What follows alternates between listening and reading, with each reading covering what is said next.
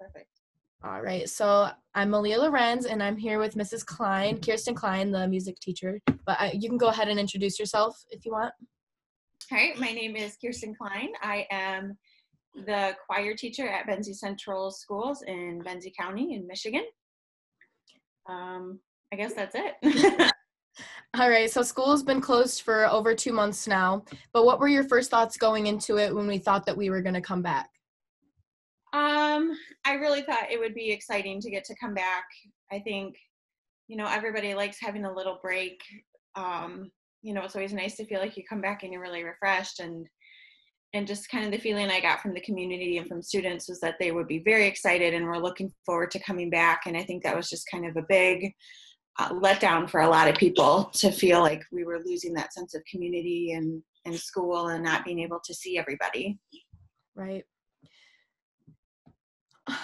So now kind of moving into your teaching. So as the vocal director of the Benzie Spring Musical Into the Woods, how did you feel about the call to cancel the shows? It was definitely a tough call.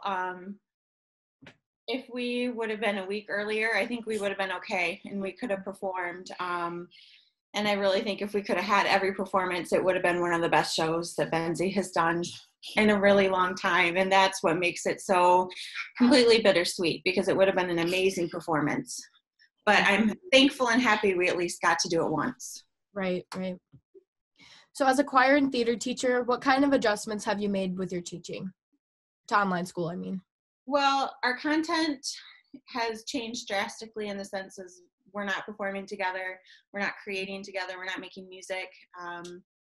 And that's a big hit to, I think, just my students in general, because that's one big thing they love about the class, and to myself, because that's why I teach what I teach, is my content area.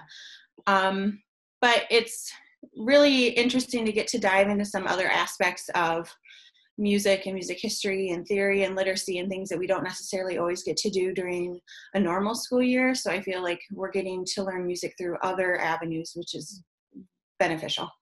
So what kind of ways are you doing the online schooling?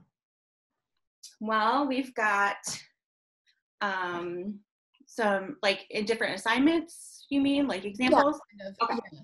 Like just kind of how, I guess if you could explain a little bit on how the lessons that you've done through online schooling have been, or like what they consist of and everything, what you're asking of the students.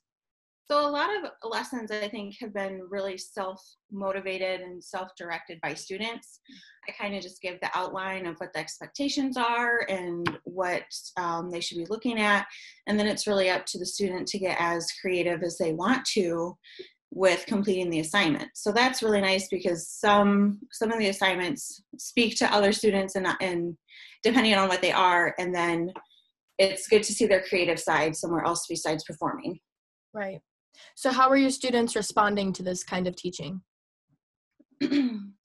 For my class, I think students are responding fairly well. We've been trying to keep the content very simple in general, so everybody doesn't feel very overwhelmed. So I think I'm lucky enough that I've had a good number of students who are still participating and still active and want to be active in the class. Good. So what is your biggest priority as a teacher right now? Just trying to support my students however I can. It doesn't even have to have anything to do with music. We've got students who are all over the map in Benzie, economically, geographically. I mean, it's just, we've got students who have so many different needs, and I just want to make sure that they understand that it's not about doing homework. It's about making sure that they're safe, they're taken care of, and they have the support that they need. So what were you looking forward to most with school that you now have to miss out on because of the coronavirus? Concerts, and festival. We didn't get to do State Choral Festival, which we've never gone to before, and I would have loved to do that, and State Soul Ensemble, and our Pops concert, which I'm sure you are missing as well as a senior. It's just those moments that you feel like you've been robbed of, that you're not going to get back. Or if you try to figure out a way to make it work, it's just never going to be the same. But I guess you find some sort of weird comfort in the fact that you're not the only one that's going through it. You're not the only school. it's happening to a lot of people right now, and it's just kind of the sacrifice that you have to make. So are there any plans to make up for anything that you're missing out on in the future?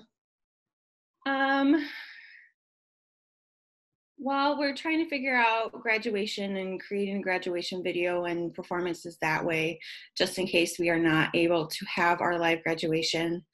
I still want to get the senior class together at some point so they can do their music notes in the classroom, because that's important. That's a rite of passage too. So something like that. Teachers have talked a little bit about, prom, or what do we want to do to invite seniors back so they feel like they're part of it. And even next year's concert, seeing if there's an option we can throw something into that, so it's just not a complete wash. Right. So has the COVID situation changed the way that you look at your day-to-day life and your job? I think it definitely has, at this point in my life, being pregnant and home with a toddler while I'm trying to teach at the same time. I definitely feel like I can't go out and do things like I normally would, to go to the store or even go to a doctor's appointment. So it's really kind of mind-boggling to me just to realize how you kind of take little things like that for granted. And I also feel that where we are in Benzie County, we're not seeing it as much as other communities are. I mean, even if you go to Lansing or Grand Rapids and Detroit, we definitely are not feeling the effects. So it's really hard, I think, for us too, to kind of wrap our heads around what is actually happening. Right. So what do you hope that your students gain from this situation? I hope they gain some compassion and empathy for everybody, no matter where they're from or what they're doing or what their job is in the world right now. And just maybe a little bit of grace and patience to realize how hard everybody's trying to adjust to a new way of life. And just to be thankful for the things that they do have. And I've seen that through a lot of students in the past couple of weeks, and that's been something really nice to see. Great. So has this situation brought about any new connections among the staff at Benzie? I think it's definitely made the staff more close-knit, tighter than it was, because we're all trying to navigate and figure this out together, and we rely heavily on each other when we're in the building. And now it's like this is completely uncharted territory. And so just to have each other to kind of talk to and lean on and say, hey, what are you doing for this? Or how are you doing this? And just to hear what everybody's doing and to, feed off of each other and support each other is really important. Absolutely. So what are your thoughts on how Benzie has handled the situation?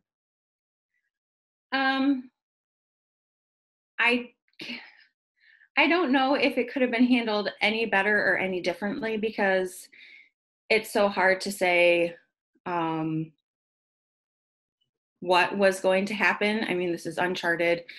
The word I hate that is being used over and over again is unprecedented, and I'm so tired of that vocabulary word. But it's true. I think being transparent and having open communication is very, very important. And I think for the most part, the school district has done a really good job of that with staff and students. There's a couple things I probably wouldn't have come out and said right away if I was in the shoes of a leader, but you learn from making those mistakes too, for if it were ever to happen again in our lifetime of, okay, now we want to handle this situation differently. Are there any notable or admirable things that Benzie has done that you'd like to point out? I think number one would definitely be the food service is a huge contribution to our community, delivering meals to children in Benzie County who are birth to 18 years of age, regardless of if they are a student or at our school or not. That's a huge savings for a lot of families and a relief for a lot of families. And I think that's something that has been really well done. And I know the district has plans to continue something along those lines over the summer, probably not delivering, but at least to offer our families, meals and food is really important. And I think as far as offering devices for students who don't have devices, to try to participate in online learning, trying to mail paperwork out to students who have no access to internet. I feel like there's a lot of ways the district has tried to really reach out to families and keep them connected and not feel like, okay, well, we're only doing online. If you don't have online learning, I guess you're just not going to have any learning. So I think there's a lot of things like that that have been very admirable and accepted by the community. So what advice would you give to your fellow teachers making adjustments to for the rest of the school year? Just to give yourself as much grace and patience as you are allowing to your students at this time. A lot of us are still trying to get used to teaching at home while we have our own kids here, or while you're trying to teach your own kids who are learning online. And it is definitely a learning curve for everybody. So just as much as we are checking in on our students and their well-being, don't forget to check in on yourself. Absolutely. So what advice would you give to struggling students in this time? If you have a teacher or a mentor or an adult that you feel safe talking to reach out to them. It doesn't even have to be anything about school. If you feel like you are missing that person you would talk to every day, do what you can to see if you can get a hold of them, or write them a letter, or give them a phone call. I think a lot of teachers are really missing those, those relationship building things that we get to do at school. And a lot of students are too. So if that's something that you are missing right now, don't be afraid to reach out to somebody. So now kind of moving into more towards home life in Benzie County, how has the coronavirus situation changed your life at home with your family? Well, we are currently in a complete renovation of our home that went to a standstill when everything kind of started. So that was a big stressor for us, because our goal was to be in our home by now, because I'm supposed to have a baby in 3 weeks. So, and we're not. And it is what it is. We're just learning a great lesson in patience.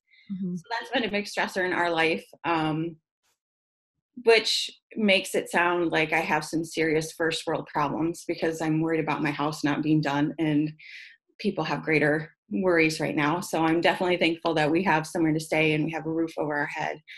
But yeah, that's kind of the big thing for us right now. So how did you explain the situation to your son? Well, Caleb is 3, so he doesn't really. So his life hasn't changed much? Well, he's at home with me instead of going to my sister-in-law's for daycare. So he's just really enjoying the at-home time. And sometimes he'll say, Nana's home, like, are we going to go to Auntie's house? And no, we're not. But, he's just in his own little bubble, enjoying the mom and dad time. So would you say he's responding well to the situation then?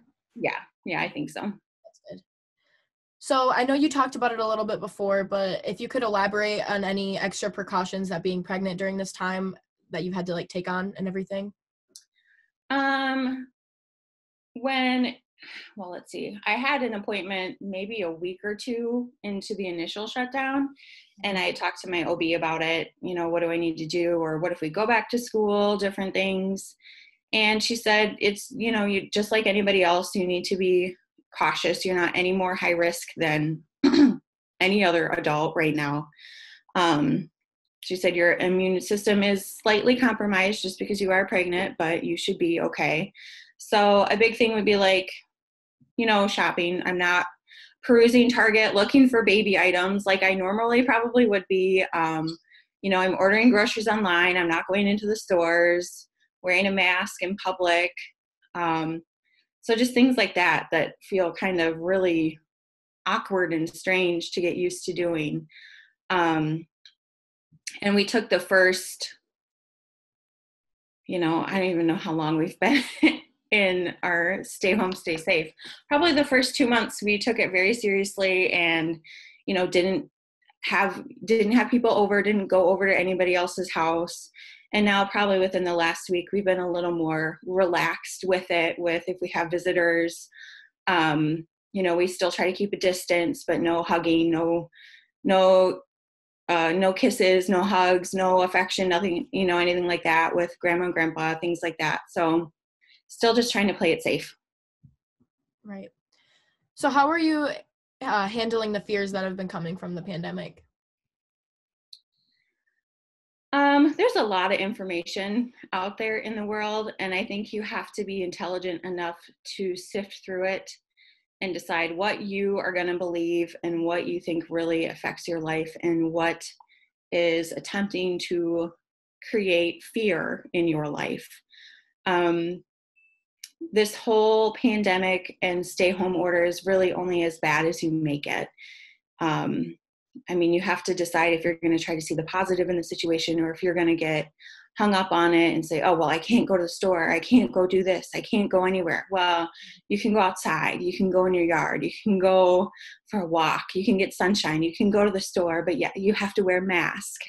The store, to me, I feel like the store is allowed to make that choice. Just like they say, you need to wear a shirt or you need to wear shoes.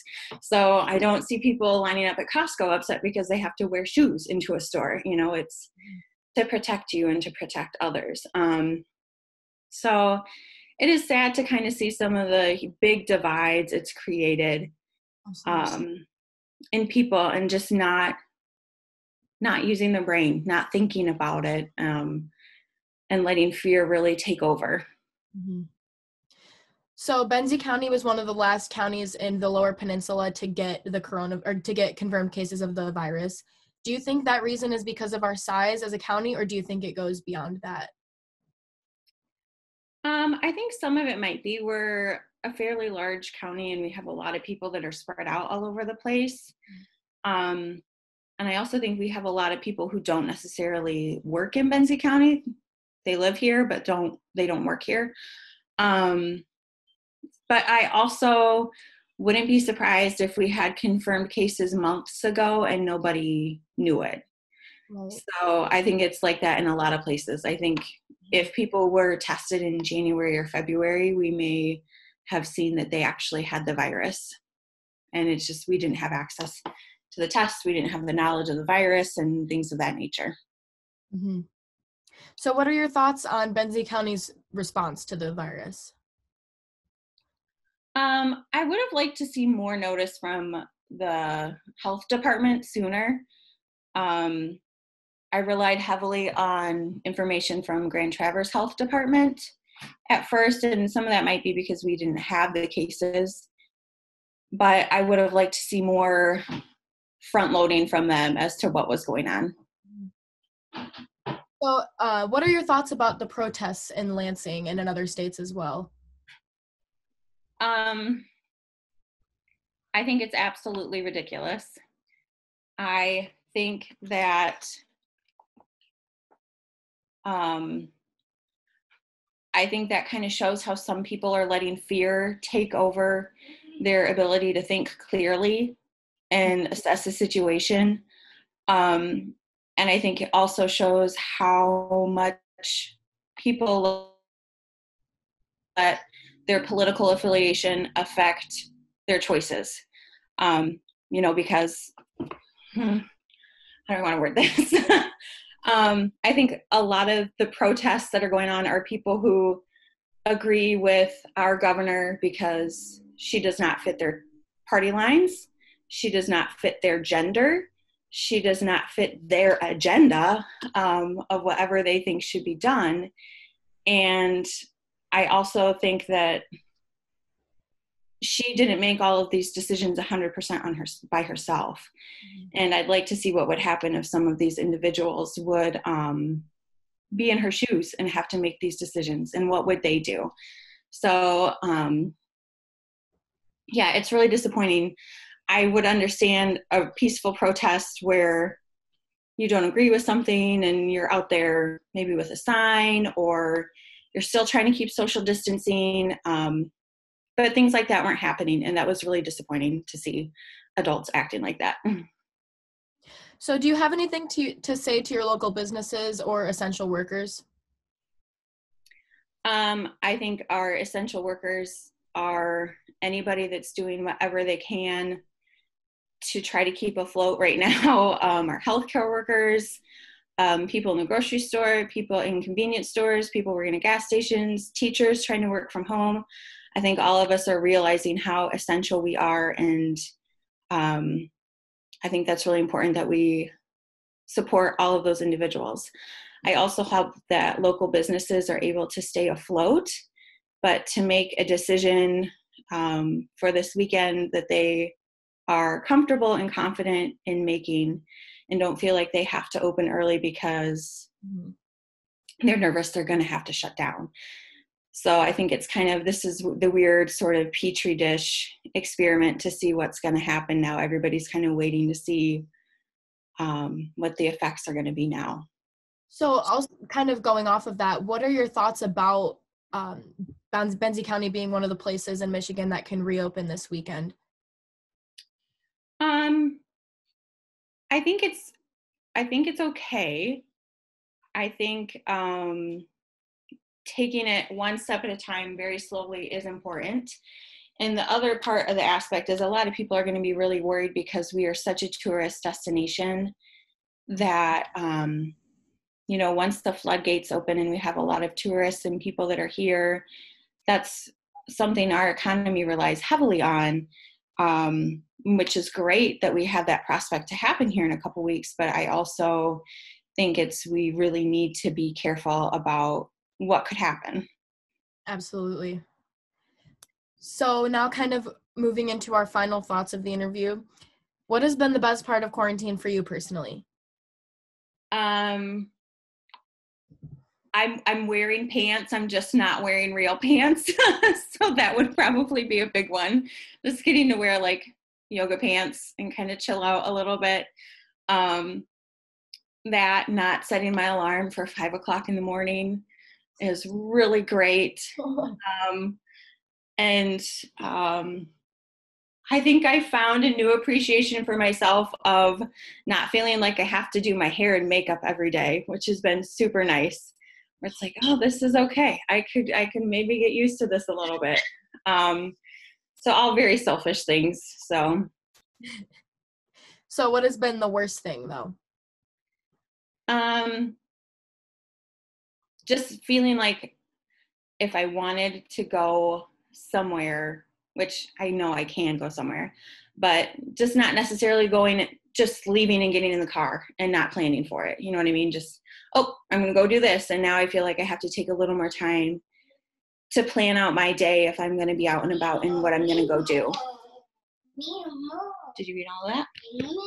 Okay. So things like that. Yeah. So the hope for the future could end up being very different from the reality. But what do you hope the future will look like when this is over? Or what do you hope the world will look like when this is over, I should say?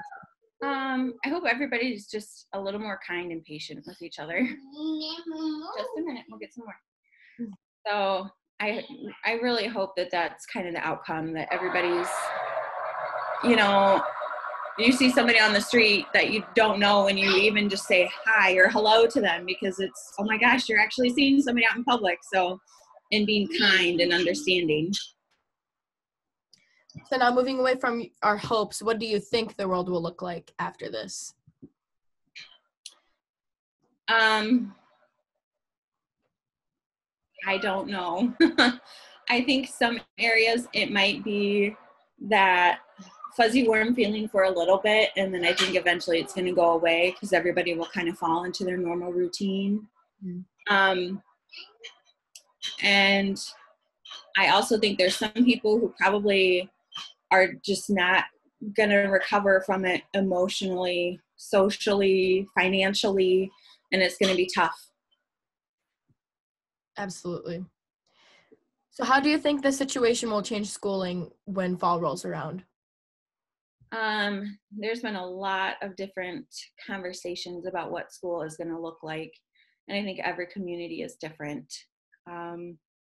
We're thankful up here that we have not been hit as heavily as other communities, so I think our chances of having a possible normal school year and traditional, I guess, in the classroom could be, highly likely.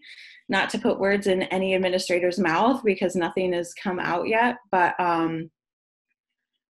so I know a lot of schools in different areas have announced that they'll be back, but their class sizes are going to be severely reduced, or they're going to do online to start, or they're going to do a hybrid, and you kind of alternate days. So, but I think it shows if we have to do online, we can do it.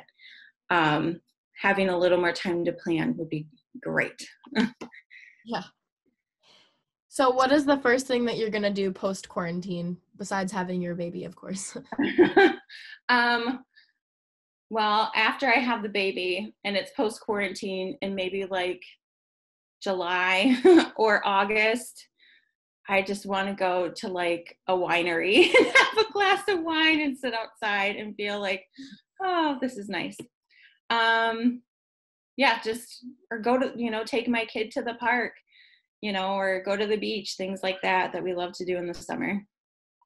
All right, so now for the final question. Could you describe your quarantine experience in one word?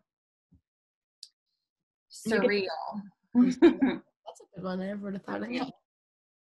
All right, but thank you so much for doing this interview with me, Mrs. Cline. You're welcome, Melia. I didn't stop recording.